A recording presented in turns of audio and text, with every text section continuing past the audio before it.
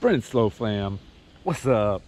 All right, we're out here at Assateague Island doing our thing. You know, we're a family of 4, so a little bit about the Assateague experience from us. We are staying on the National Seashore, so Assateague Island National Seashore. Now, there's a little bit of a difference that was hard to get a feel for and decipher on the website, so we'll give you a little info on it. You can camp at the state park, the Assateague State Park. That is a great place for families. Here's some footage from there. You see they got a little playground, they got a spot for the kids, you're on the beach. Facilities, bathroom facilities, awesome. All right, that's the state park in Assateague. I grew up going to Ocean City, and that's kind of where I think of Assateague is. I've actually never been to the National Seashore, and that's where we are now.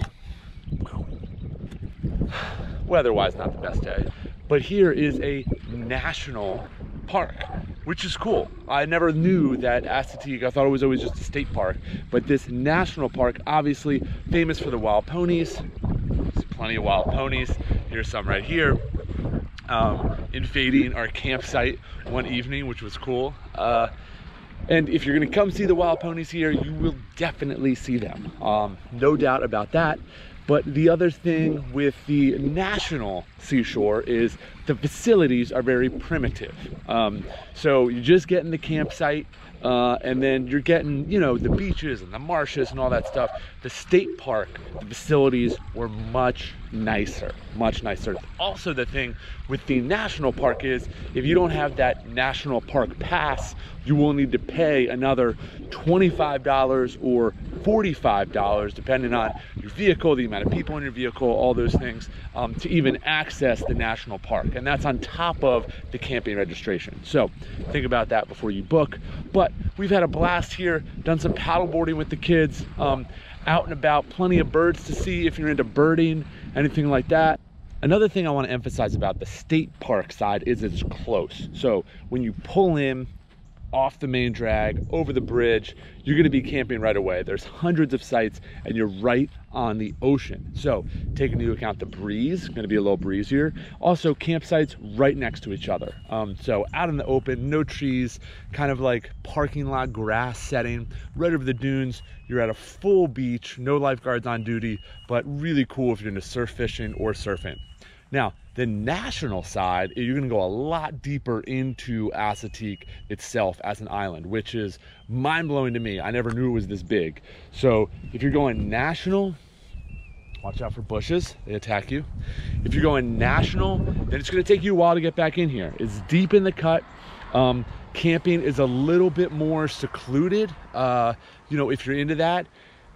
The facilities aren't as nice as I said before, but it's going to be a lot longer of a trek to get into the park. You know, we're talking another 10 minutes in the car or something, but you're going to feel like you're a lot deeper in the park. Now, if you're on the state park side, it's like quick, easy beach camping, in and out. You got the camp store, the firewood, everything right there. Not as much when you talk about the National Seashore, as far as facilities and things like that go. So state park, a little bit better for families on the beach.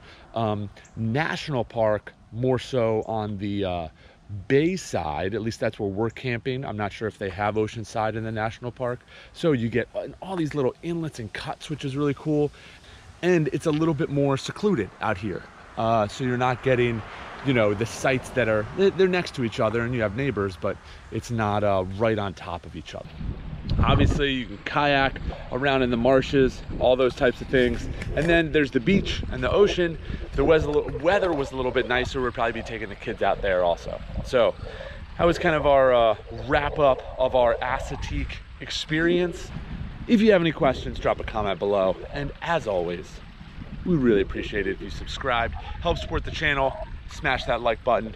We'll see you guys on our next adventure.